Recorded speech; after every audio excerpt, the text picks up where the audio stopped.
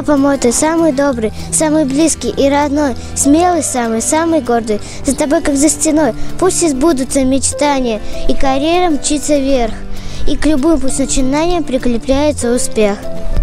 Поздравляю с 23-м всех защитников страны. Понимаю, даже дети, как вы, родине нужны. Чтоб сражаться не ходи, чтобы воином не бывать, чтобы папа нас води в детский сад и погулять. Вы наша опора, защита и гордость во все времена.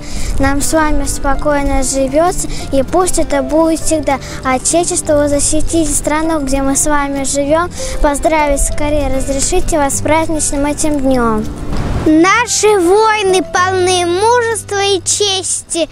В день защитника страны все мы с ними вместе. Всех солдат, всех военных с этим днем поздравляем дружно. А когда мы подрастем, Родине послужим. Поздравляем всех солдат, дядей, братьев, дедов, пап. Всем желаем не хандрить, свою Родину любить, чуть закончить присягу, храбрость, смелость и отвагу.